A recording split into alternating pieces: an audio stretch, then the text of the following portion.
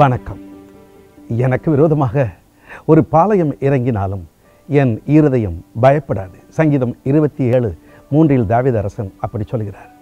நாங்கள் திருச்சபையை ஆரம்பித்த காலகட்டத்தில் எங்களை சூழ இருந்த மக்கள் எங்களுக்கு விரோதமாக என்னென்ன செய்ய முடியுமோ செய்து கொண்டிருந்தார்கள்.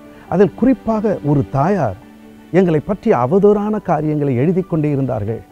ஒரு நாள் மிலிட்டரியிலிருந்து எங்களுடைய பொருட்களை எல்லாவற்றையும் பறிமுதல் செய்வதற்கு வந்து இறங்கிவிட்டார்கள். அன்றைக்கு பாருங்கள், ஆண்டவருடைய ஆவியானவர் எல்லாருக்காக ஜெபிக்கும்படியாக ஏவின பொழுது பாராளுமன்றத்திலிருந்து தமிழக சட்டசபை வரைக்கும் போலீஸ் அதிகாரிகளுக்கும் இராணுவத்திற்கும் ஜெபம் பண்ணினோம். இராணுவ அதிகாரிகள் பார்த்தார், என்னடா இது, நமக்காக இப்படி பிரார்த்தனை பண்ணுகிறார்களே என்று சொல்லி வந்தவர்கள் அமைதியாக போய்விட்டார்கள். எங்களுக்கு விரோதமாக எழும்பினவர்களை ஒன்றுமில்லாமல் ஆக்கினார். உங்களுக்கு விரோதமாக ஒருவரும் எழும்ப முடியாமல் இருக்க வேண்டுமானால் இயேசுவை நம்புங்கள். இந்த நாள் இனிதாகட்டும். God bless you.